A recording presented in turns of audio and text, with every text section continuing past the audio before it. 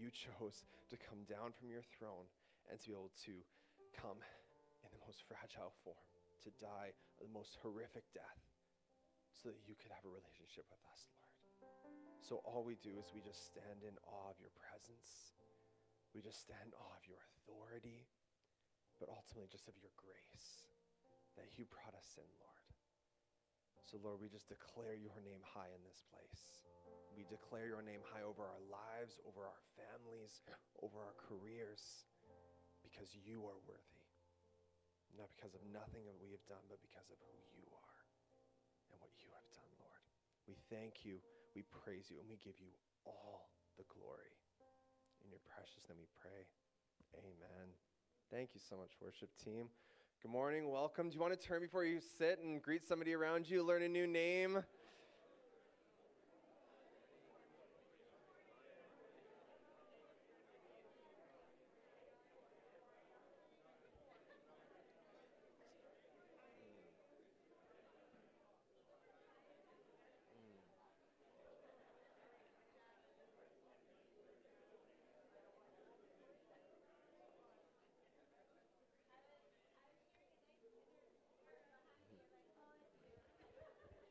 Well, good morning, Northridge. Good morning. We are so glad you are here and decided to join us this morning. As we transition from a time of kind of vocal worship, we're going to transition to a time of giving and another type of worship. And so if our ushers want to come forward with our little plates, I just want to kind of reiterate, you may notice we've started passing out these plates kind of more recently, and this is by no means ever a form of guilt of like this massive black hole that you need to input in order, concert ticket to come here. But this is just another form of worship. We believe that we worship not just with our voices, not with our words, but with our actions. And if Northridge is someplace that you call home and you want to buy in, just like we serve, we worship, we give. And this is something that we're called to. And so you're by no means obligated, but we would love if you gave your tithe offerings either in the offering plates or online through e-transfer or automatic withdrawal. So let's just pray and bow our heads as we pray for our offering today. Heavenly Father, we are just in awe of what you are doing in this place, what you're doing in the lives of your people. And we just turn our attention and our gaze back to you this morning. May we just quiet our hearts from this week, from the worries, from the stresses, and just focus our eyes solely on you.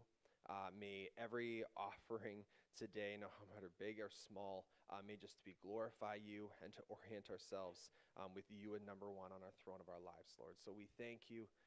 And we just, may you multiply these in ways that we can not only imagine, but may your work be done today, Lord. In your precious name we pray. Amen. Awesome. All right. I don't think there's ever been a Sunday where we have more announcements than today. So if you have a notebook, forget notes of David's sermon announcements. That's what we're doing today. So starting off today, tonight, in fact, we are having our Foursquare worship night. This is, I am so excited. I've gotten a glimpse of this set list. Our very own Carissa Kennedy is going to be leading worship. So if you have no other reason, come and support Carissa in new ways. And it's just going to be amazing. Derek Sanderson from Riverside speaking. And there's just something incredible about joining together and realizing we are not just a small body, but part of a larger body across Lower Mainland and BC. So that is happening at Northside in Coquitlam at 6:30 tonight. So I would show up early. It's going to be busy. There's only so much space. So I would get a front row seat for this an amazing event, just seeing how God's going to work. It's going to be awesome. All right. For that, we also have this coming Thursday. We have our launching of our Next Steps program, which means we have our Bible study, which is going to be happening, which is amazing, going to be run by Steve and Roxanne Murdoch, starting at 6:30. And then right across in the room, we have our Next Steps program that's going to be running kind of just what does it mean to be a member of Northridge? What does it mean to be a member of Foursquare? And what is this all about? And so if you're interested in that, David Buzz is going to be running that at 6:30 as well in here. So Thursday, 6:30. If you have nothing else to do, we got something for you here. So show up, and we are excited for that. Then we got something like every day this week. Friday is Good Friday. So we're going to be having multiple services. We're joining together with churches of not just Foursquare, but of Maple Ridge at one of our 3 locations, either the Alliance Church, either at St. George's, or at Highway Church. It's going to be an awesome time of just gathering together and just reveling in the cross and the amazing sacrifice that Jesus made for us. So one of those 3 locations. And then Easter Sunday, 10 a.m., we are meeting here together. I don't know about you, but if there's ever a Sunday that I look forward to, it's Easter Sunday, because it's this massive amazingness of just seeing what God has risen and he has done. An amazing opportunity to invite others as well. And so we're expecting this place to be packed. It's going to be awesome. And so if you want to invite anyone out to that, that is happening 10 a.m. next Sunday. What else do we have? Oh, Kids Camp. If you're a child, we have so many things happening for you. Or if you're a parent with children, you really want to listen up, because we know the children aren't listening. First thing, they're sort of listening. They're in back there. Anyways, Kids Camp Rally. Told you there's a lot now, so there's so much going through my mind. Kids Camp Rally is happening on April 15th. This is going to be hosted by our very own church. All the Foursquare churches are going to be kind of, reminding ourselves what camp is all about and kind of launching our registration. So this is happening right here, 1:30 to 4 p.m., April 15th. And then the next day is going to be our launching of our registration for Kids Camp. So registration for Kids Camp starts on April 16th, on the Monday after our event that's hosted by Northridge. We're going to be welcoming all the different churches here to have an amazing time together of just rallying and getting excited for what God's going to do in the months leading up to, as well as at Kids Camp happening at the end of August. So that is happening, but if you can't wait for that, there is something happening on April 12th, which is our Kids Night Out event. This is for kids K to grade 6, and it's going to be an Easter edition, so lots of fun activities and a great night to invite kids who have never been to church for fun, snacks, and a great message, and very interactive. So don't miss out. You do need to sign up and pre-register for that on our website, so nrchurch.ca. You can sign up for Kids Night Out registration. All right, now I asked my students this. Does anybody want me to repeat an announcement? Because I know you probably didn't catch all that, but if you have any questions, feel free to talk to either Tawny or David, or visit our website at nrchurch.ca, and we're happy to get you connected. Last thing, next week for our Easter service, we're looking for a couple more people who have an amazing, powerful testimony that you would love to share out. It's cool to kind of hear about some of the different stories that are coming out through this, but if you have any powerful testimony that you want to share, just connect with Chris, and she can get you in on the inside of knowing what's happening on our Easter service. So, all right, that's all the announcements I have. If you are in 5 to 12, you guys can head off to your services right now, and the rest of us can welcome up David Beza. Thank you, Matt. Well done. As the children go, we're going to pray for the children. We've been working through, and again, I see a lot of new faces again today, so I want to reiterate what we've been doing. Is we've joined with churches across the city to follow these prayer initiatives. And so these are generated by actually Murray Mormon. Many of you know he's not a Mormon. His last name is Mormon. And he heads up our Prairie Ridge Meadows ministry. And he's the one who's kind of come up with these prayer prompts, which are going out via social media. And churches across the city are praying for these things today in their Sunday morning services or their weekend services. So today we're going to be praying for our children. And when I say our children, there's something about being a part of this community, or being a part of a church community, that there's an adoptive nature.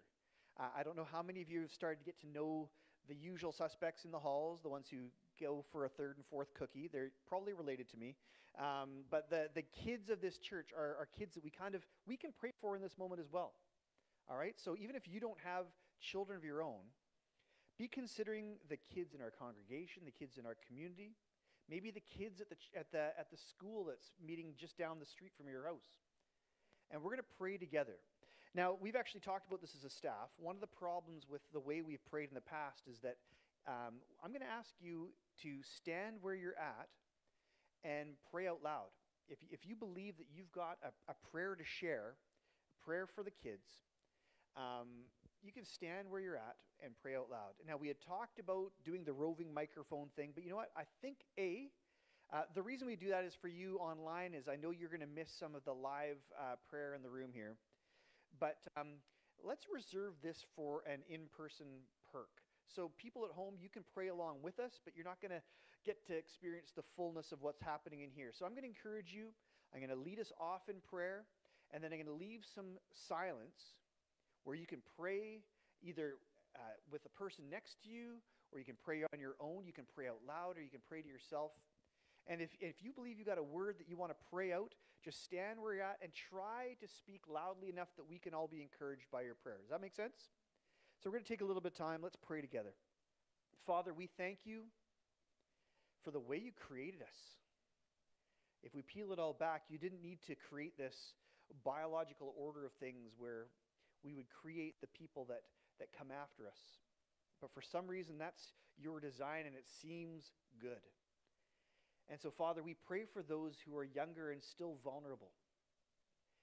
Give us the wisdom, Father, to know how to protect and when to protect, but also to know when to release and let them stumble and let them learn. Lord, help us to protect them from the lies and the schemes of the world, but at the same time, Lord, I pray that we don't bubble wrap them and stop them from growing up and learning about what life is all about. As we gather right now and as we pray individually and together, Father, I pray that our children will be blessed, the children of this congregation. Let's just take a moment and pray together. Again, if you feel compelled, stand and pray where you're at.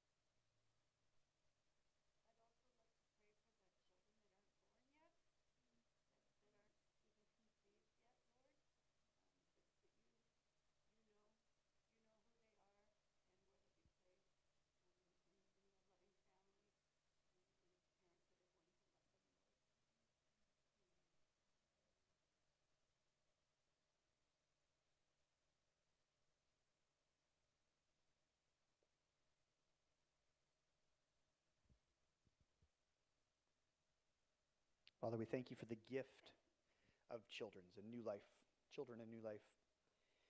Lord, we pray for wisdom to know how to lead, how to care for our kids. Bless them in Jesus' name. Amen. All right, one of the things I'd written a note about is and maybe this is homework for you, prayer homework. Keep in mind Timberline Ranch. I know we've gone through a season of COVID where you probably haven't been out there very often, but I know a lot of us, we've got some people with some rich history at Timberline. But Timberline is a faith-based cowboy camp. Can I call it that? That's pretty good. That actually makes it sound really cool, doesn't it? But keep in mind Timberline. Be praying for Craig and the crew out there. All right. I had written down that I was going to do some more announcements or elaborate on yours. I'm not going to. Because of time, but you did a great job. Good job. All right. Today we are carrying on in Luke. We were in Luke 18 last week. We're in Luke 19 this week. But you will notice we have skipped some along the way. Today we've actually orchestrated and choreographed to get to this point where today we're teaching about the triumphal entry of Jesus, where he's walking, or actually not walking, entering into Jerusalem. And it's kind of, we're getting to the climax of the story of the life of Jesus.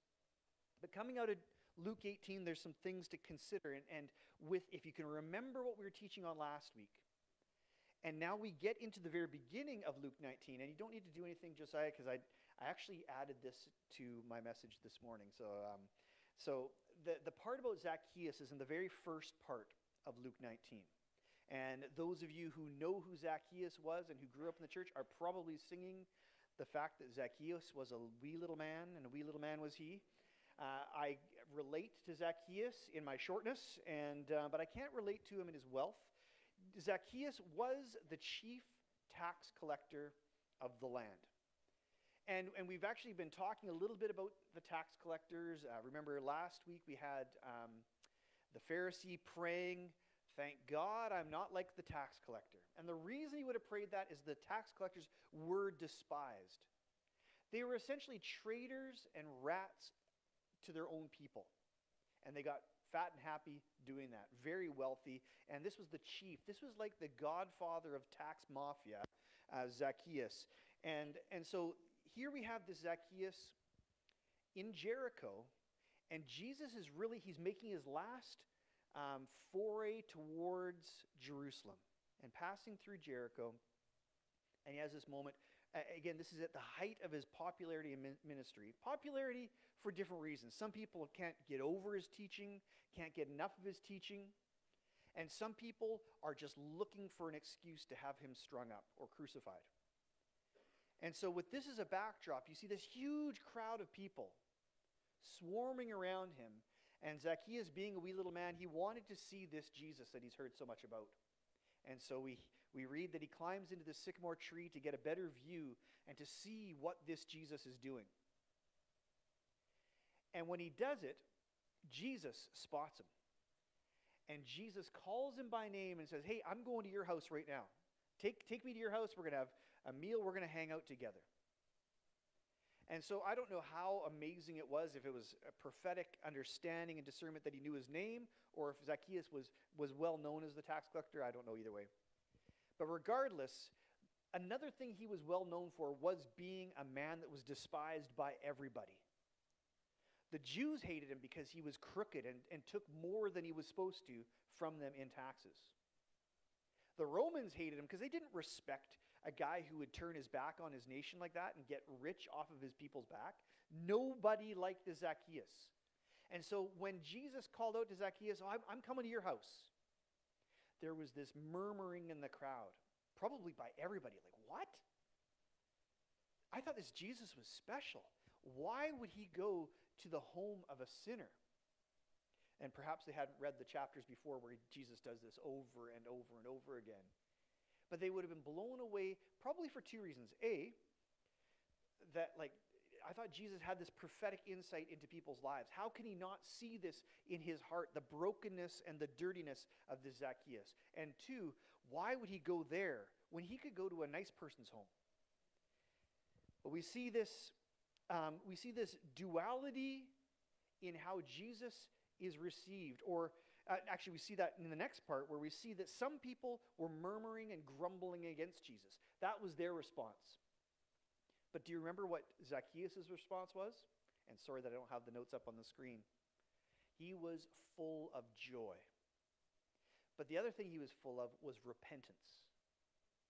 So we saw in Luke 18, just last week, this interaction with Jesus and the rich young ruler. Do you remember that? Where he explained that, I follow the law perfectly. And he outlined these relational laws that he's not a murderer. He's not an adulterer. He's done the law well. But he wants to know how he can earn his way to heaven. And Jesus tells him, sell everything you got and follow me. And he left full of sorrow because he couldn't do it. He couldn't give up his wealth. His wealth was on the throne of his life. His wealth was what he had trust in and his faith in. And he couldn't give it up to put God on the throne. Zacchaeus was starkly different.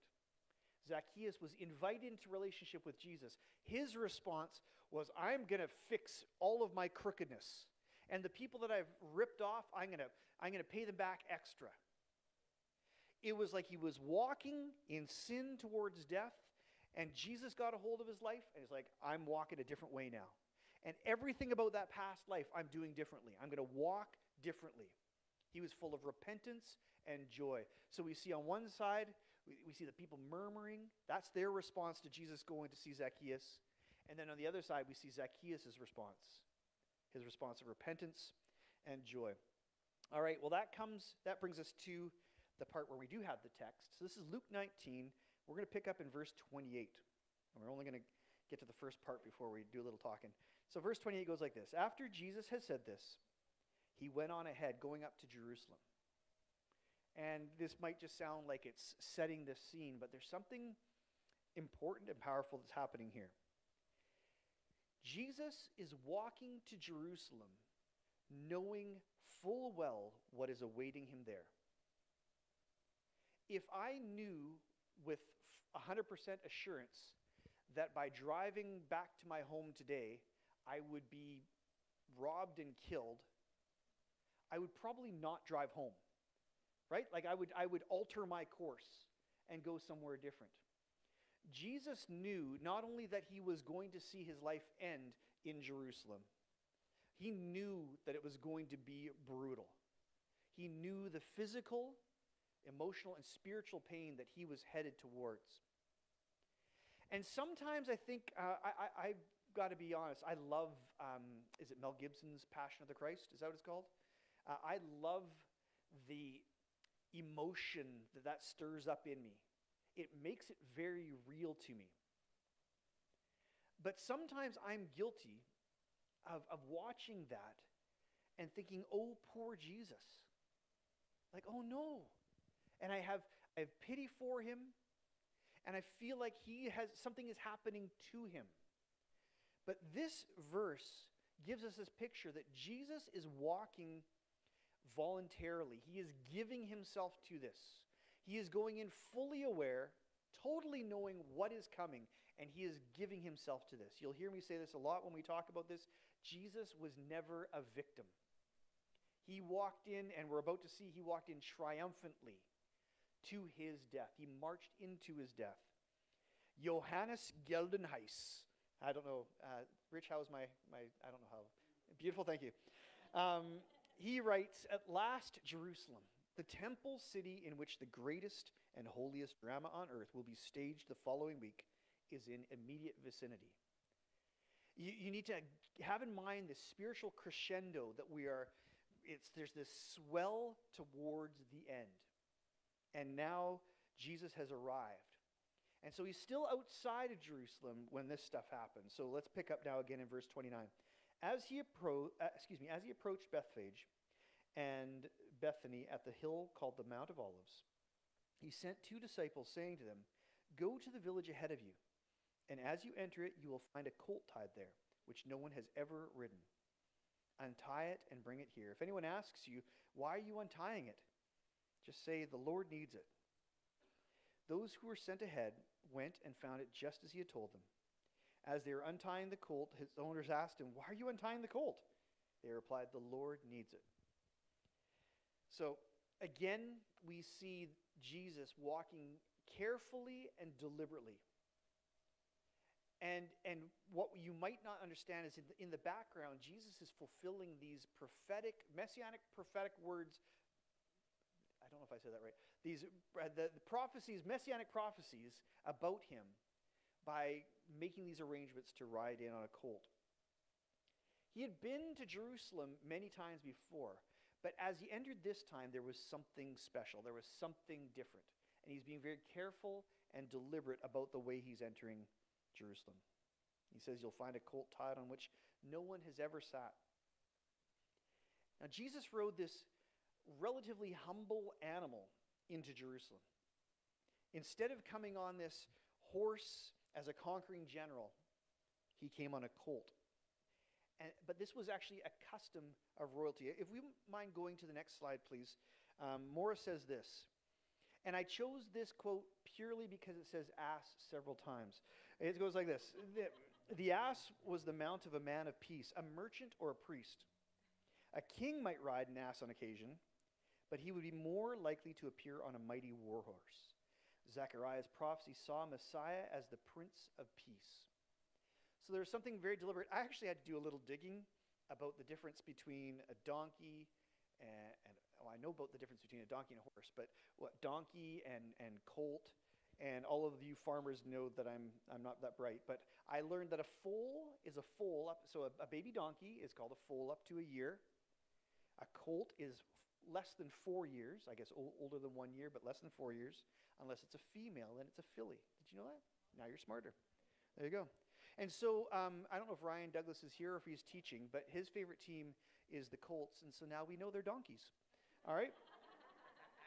Please make sure to tell him I said that. All right. All right. Verse 35 says this. They brought it to Jesus, threw their cloaks on the colt, and put Jesus on it. As he went along, people spread their cloaks on the road. When he came near the place where the road goes down the Mount of Olives, the whole crowd of disciples began joyfully to praise God in loud voices for all the miracles they had seen. Blessed is the King who comes in the name of the Lord. Peace in heaven and glory in the highest. Some of the Pharisees in the crowd said to Jesus, "Teacher, rebuke your disciples." "I tell you," he replied, "if they keep quiet, the stones will cry out." Now, just as we saw two very different responses to Jesus when we looked at the story of Zacchaeus, we see two very different responses to Jesus in this moment of entering Jerusalem. We have one group of people who honor Jesus extravagantly. And these people were this wake of people who had experienced forgiveness. I don't know if all of them had, but they've seen his mighty works, and they've heard the gospel message, and they are identifying him as the King. And they are just in awe of him. They're in love with him, and they can't get enough. They can't honor him highly enough. And then we've got another group. We hear that the Pharisees say, "Teacher, rebuke your disciples." Now, the crowd's praise made the enemies uncomfortable. It was like, how are they giving him this much honor? They didn't get it. Where the common lay people were worshiping the King of Kings, the people who studied the law and were waiting patiently for the Messiah were saying, "You got to shut them up. They can't talk about you like this." And it was like there was this blindness to who this Jesus was. The very people who should have been the most prepped, the most ready for a Messiah to come, this was the person, this was the one they had been waiting for all of these years. And now when he's in their presence, they're saying to him, "You can't let them worship you like this. It's wrong." It made them uncomfortable. It made them also know that they were being defeated. Because the other thing that characterized this group is they were working against Jesus, just looking for an opportunity to have him finished and maybe see the end of his life come to pass. John 12:19 says that on this day, the Pharisees therefore said among themselves, "You see that you are accomplishing nothing. Look, the world has gone after him." They are having this dawning realization that they have lost in the PR battle with Jesus. And where Jesus at one point, remember when he would do the miraculous and he would heal somebody, he would say, "Don't tell anybody. It's not time yet for people to realize, to know fully what is going on here and who I am." Now he's saying, it's time. Let's take the blinders off. Let's show the world who I am and whose I am. And it's at the same time that the Pharisees who've been rallying against Jesus and who are literally plotting his death, they realize we've lost this war over Jesus' reputation. We've tried to undercut him. We've tried to point out how when he heals, he's healing on the Sabbath sometimes. And he's fraternizing with sinners. And they've tried to soil his reputation, but they've lost. The people are in love with this Jesus. And I love Jesus' response. I tell you that even if these people were to keep silent, the stones would immediately cry out. This was a time when Jesus was going to be worshipped, was going to be praised. And I think this is true of a lot of things. I think this is more broadly applicable than in this moment. That God loves to use us, but God is independent of, he doesn't need us. I think he wants to use us. And even in this moment, if every person would have missed the point and would not have been worshiping Jesus, I think God would have, literally called his creation to sing the praises and shout about who this was that was entering Jerusalem. I think I'm going to go on. You know what? This is actually, don't go on just yet. Sorry, Josiah, I pump faked you there. I'm going to read my notes here. With a loud voice for all the mighty works they had seen, their praise was filled with remembrance. This is something I'd never really thought about before. The praise of the people, you can almost see this journal or diary of them remembering all of the things that this Jesus has done. And they were kind of like, they were giving him praise for what he had done. They had no idea what he was about to do. They were going to get their minds blown, probably their hearts broken and their minds blown. But their praise was stemming from what he had done up to this point. And that word remembrance triggered, we'd be sharing communion on first Sunday of the month. We're going to do that on Friday. So at our Good Friday services, we'll be sharing communion. But communion is all about remembering what he's done. Now, we have the benefit of living farther in the future, and so we see how this story rolls out.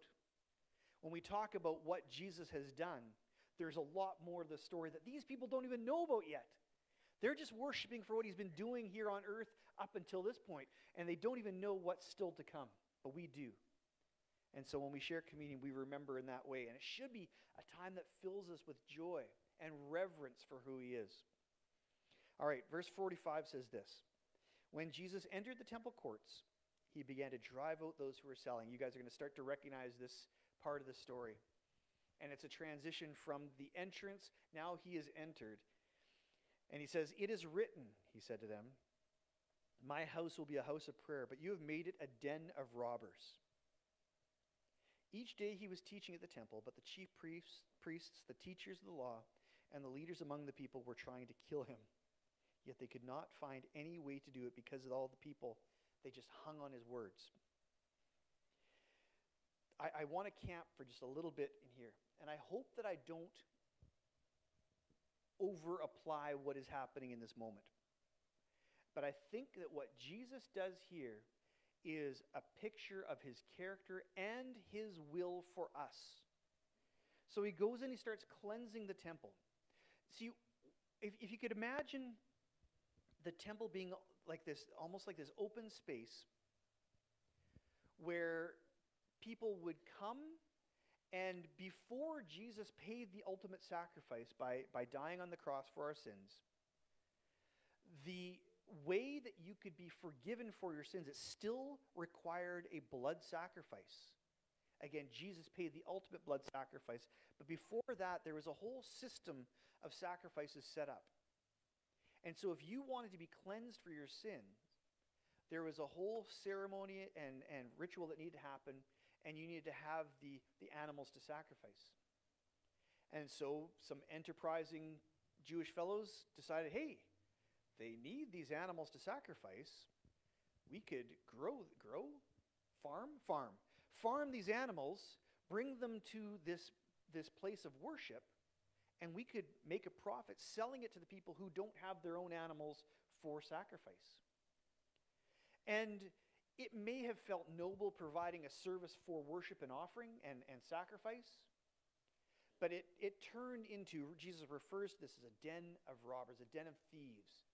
Much like Zacchaeus would have totally ripped off the people he was collecting taxes from, these people would have known that they've cornered the market on the animals that were needed for the sacrifice, and they jacked the prices.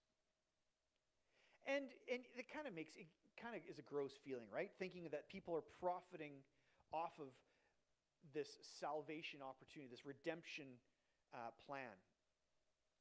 But I think, and this is where I'm taking a bit of a chance, and there may be a little bit of an over-application. So chew on this. These are the words of David here. I think there's a lesson, and I think the reason Jesus is furious and cleared them all out isn't just because he doesn't like the look of people doing business in the temple. But what was happening is if a person was not wealthy enough, they couldn't afford the animal, they couldn't be redeemed, they couldn't have their sins forgiven. What these salespeople were doing, they were creating a barrier between people and their opportunity to be forgiven and to be made clean before the Father. They were creating a stumbling block. They were creating a hoop to go through or something to be stepped over, a barrier to be stepped over.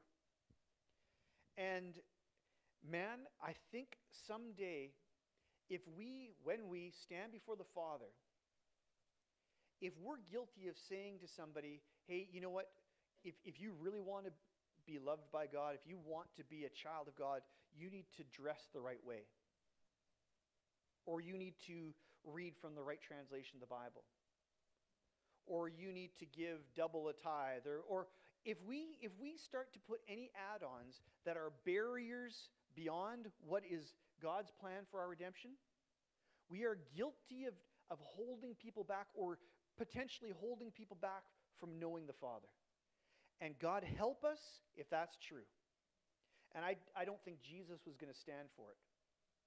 It's like, if you think you're going to come between my children or God's children and their Father, you got nothing coming to you. And that's where he went in and he cleansed the temple. He wiped out those barriers.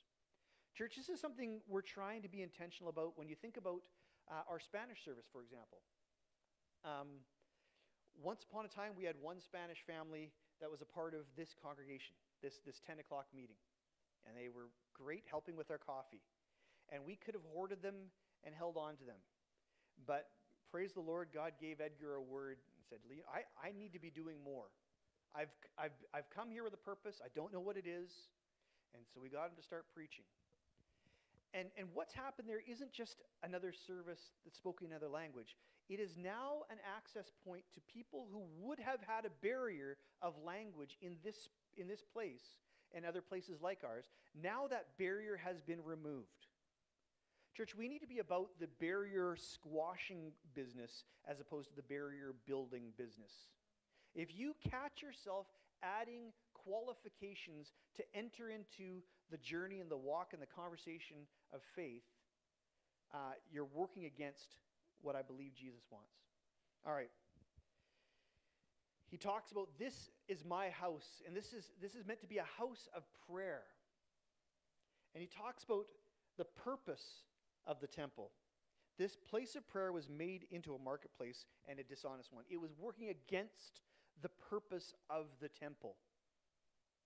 What the temple was meant for, and actually I'll be preaching at the Alliance Church on Friday, and I'm going to preach a message that might be familiar to you as Northridgers, talking about God's pursuit of us.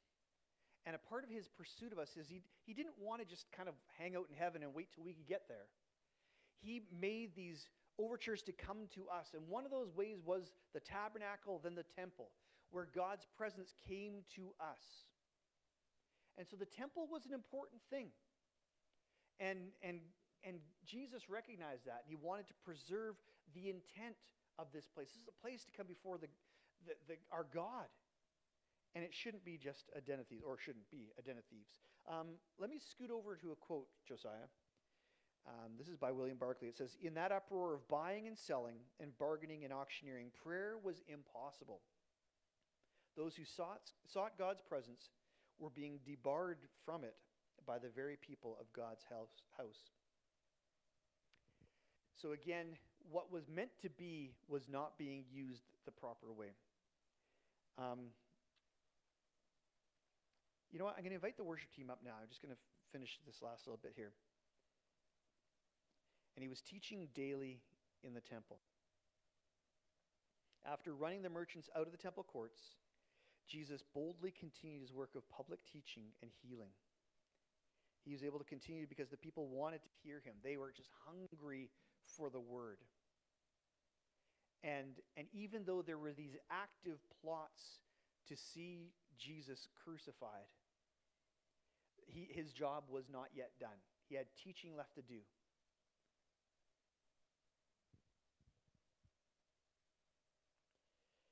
I'm going to read a little note. I've already kind of said this, but I wrote it, so it might have been important. It says, "We're in the business of opening doors, not closing them. We're in the business of removing barriers, not building them. The work isn't easy. We've talked a lot over the last few days about denying ourselves, picking up our cross, about walking towards this narrow gate. And make no mistake, it is a narrow gate. But it's a wide open invitation. It's God's will that nobody would perish. And he makes a way for everybody that is interested in coming in and following this journey can walk towards this narrow gate. And it's so important that we do our part to help people get on this path. All right, we've got a beautiful song to sing in response. I just want to invite you to stand. Let's sing together, and then I've got a blessing for you. Praising my Savior all the day long. Amen. Normally I would keep you standing, but I'm going to ask you to have a seat. I believe I got a word for you. Actually, a word's not the right idea. I think I have an idea, and I hope God turns it into the right words for you to receive. I'm going to trust the Holy Spirit's going to do his thing. I think that we all have a response to Jesus. It happens innately. And sometimes we don't take stock of the way we respond. I mentioned earlier a lower barrier opportunity that we've tried to create, and it sounds like we were so intentional. We fell into it, and God's doing his thing with the Spanish service. And in the same way, our story is we hadn't planned to start a Saturday night SNL kind of recovery-focused service. It fell to us, and it's been a huge blessing. And one of the reasons it's a blessing is I get reminded, so I'm almost 52 years old, and became a Christian in the womb. I've been a Christian, walked the walk for a long time. And so sometimes I can lose sight of that Zacchaeus-like joy and moment of repentance. And one of the things I love about our Saturday night service is we get to see people sometimes come back to Jesus after a long journey. We get to see some people encounter Jesus for the first time. And it's almost like we get front row seats to see these people laying down the palm fronds and putting the blankets on the colt and worshiping Hosanna to the King of Kings. There's this beautiful, ripe moment of identifying Jesus as who he is. But the hard part is sometimes over time and life kind of wears on you and jades you a bit. I know I've been guilty of looking more like the Pharisees, who are kind of like, they're hardened to what's happening in the moment. And one of the characteristics of the Pharisees I think is most dangerous in a person like I've just described is they become really evaluative. That's I'm not trying to avoid the word judgmental. They become very evaluative of the situation. And they survey what's going around them as opposed to understanding what's going on inside of them. I'm going to read a blessing in just a moment, but church, I feel we really need to take some time in our own lives and do some introspection, do some crying out to God, asking him to hold up the mirror to us and to call out in us those times where we are more like the Pharisee than the forgiven. Where we sit back and we are evaluative of the things going on sometimes in our church community, sometimes in the lives of others. And in addition, we need to be seeking forgiveness for those times where we add different qualifications to people and expectations to people. They need to be a certain way if they're going to be with us. Because we're a mess. The thing that unites us in our messiness is the direction of our walk. We're walking toward that narrow gate, but we're still carrying baggage from our lives that we're hopefully going to let go of along the way so we can fit in that narrow gate. But really, that's God's work. That's the work of the Holy Spirit. And it's not for us to sit here in our Pharisee-like state and look at how much baggage other people are going. I'm going too far down the rabbit hole of this metaphor. All right, hopefully, you know what? Let me pray first, and then I'm going to say a blessing. Let's pray. Father, we pray that you would interpret the word that you have for our people through your Holy Spirit into the hearts and minds of everybody here. That you would translate into our individual lives the word that we need to receive from you right now in this moment. And that we would take that and we would port that with us outside of this building, and we would put it into action. Whether that action is self-reflection, or if it's just a deeper tethering to you, whatever you're calling us to, Lord, I pray that you would call us clearly. In Jesus' name, amen. All right, I have a blessing for you. May our response to Jesus be repentance and joy. And let us work to provide a place and an opportunity for others to find that repentance and joy. Bless you, and we'll see you hopefully Friday. No, before that, hopefully tonight, at Northside up on the hill. All right, bless you. No, is that right? Northside up on the hill. See you tonight. Goodbye.